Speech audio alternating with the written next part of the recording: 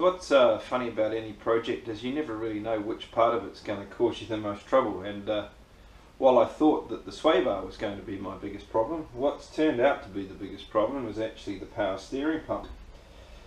So I've driven a few MX-5s that have been converted recently, all actually with the AC50 motor, and these cars have one thing in common, and that is that they've had depowered racks, and I find that a little bit heavy, and the manual racks are a little bit hard to come by here in New Zealand. So I decided to go with the good old Series 1 MR2 power steering pump. I've had this hanging around for several years while I collected all my parts, but I've elected to install this in the car, and I thought a nice place for that would be up underneath the wheel arch. And after talking with people like Tim Catalier in particular, I decided to try and vibration isolate the pump, because I've seen YouTube videos and these things sound like they're absolutely screaming. So version 1 was a bit of a mount bracket with some rubber isolating bushes and a bit of a cradle on the motor itself, and there we go, such like. First problem with that was that the counterweight tended to want to twist the pump over. So I then thought about, similar to this, putting a little pin in the top, and so we could sort of mount this through a bushing, and that would stop that from pivoting over.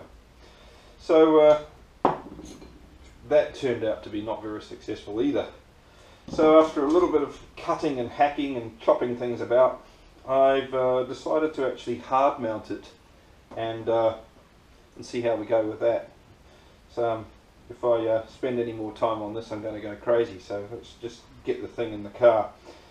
One of the first things I did actually was to replace the existing stem bolt fitting here with an AN6 hydraulic fitting, and we should be able to call in the mobile hydraulics man and get some hoses wired up for the car up here in my garage at home. One of the other things is I managed to procure the original plugs and pins when I purchased this. So I've been able to rewire the mating side of this plug with some high voltage cabling, or high current cabling I should say. This is obviously a 12 volt pump, and that will fit onto a fairly juicy 60 amp 12 volt fuse, which I'll mount up on the firewall probably.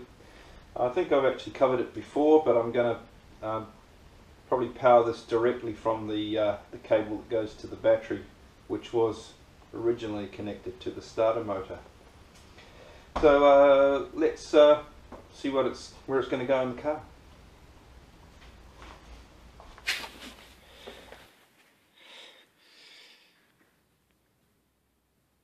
Okay, so this is the passenger side wheel arch, front wheel arch, which is where I'd always intended that I would like to try and to fit the power steering pump.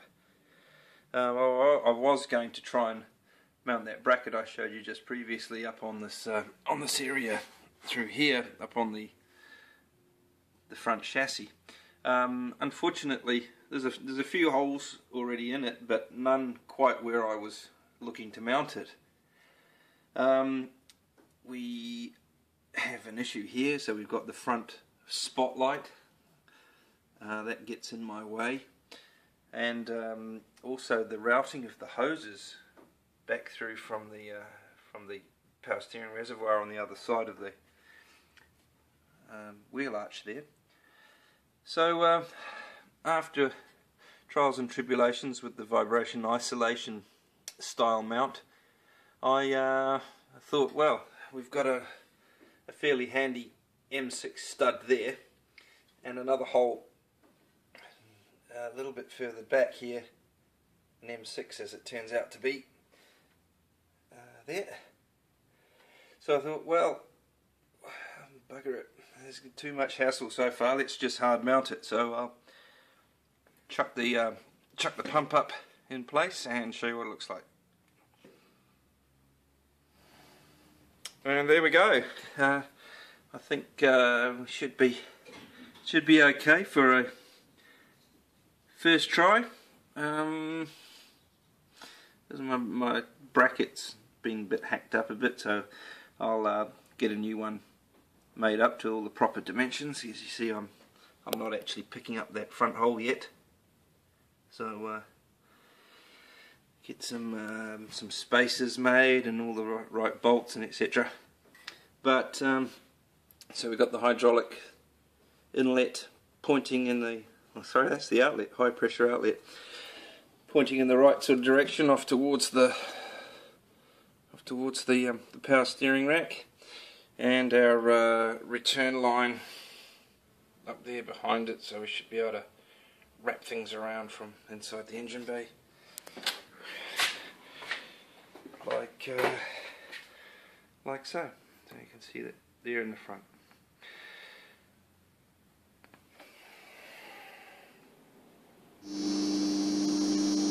So right now I've got the power steering pump sort of temporarily hooked up electrically. I'm using the what used to be the alternator lead to provide the power, and it's going up to the relay block there, and I've got a high voltage relay or high current relay down there to power the power steering. At the moment I've got the battery charger on for the 12 volt, and we're reading about 12 amps going into the battery at the moment. We're just topping up the 12 volt system. So up here on the dash we have the finally installed JLD 404 and the isolation switches for the heating and the power steering. Now this at the moment is hooked directly up to power, so normally it'll only work on the key switch, but at the moment it's working full time, so that means I can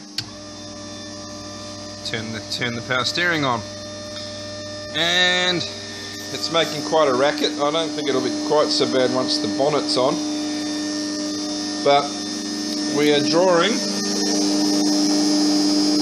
about 35 amps up from 12, so that means about 20 amps draw on the power steering. So if we just hold that there for a minute and crank the steering wheel around a bit, it's topping right out. It's topping right out at 50 amps plus there, so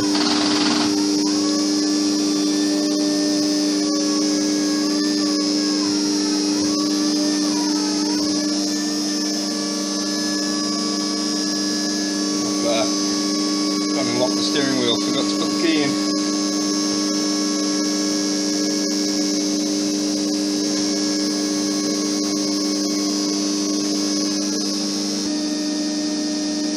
Okay, so I've just unlocked the steering. Let's have another try.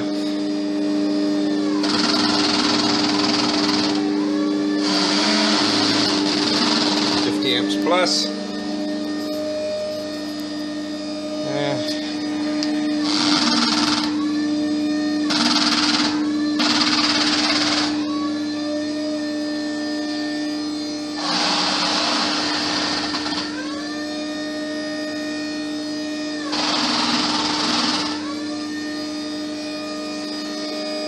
Okay, I think that's enough fun for there.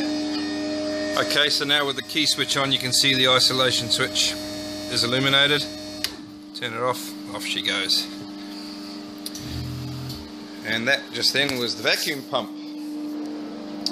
So we've also got the vacuum pump hooked up to the same 12 volt supply, and tracing this back we go to an automotive relay.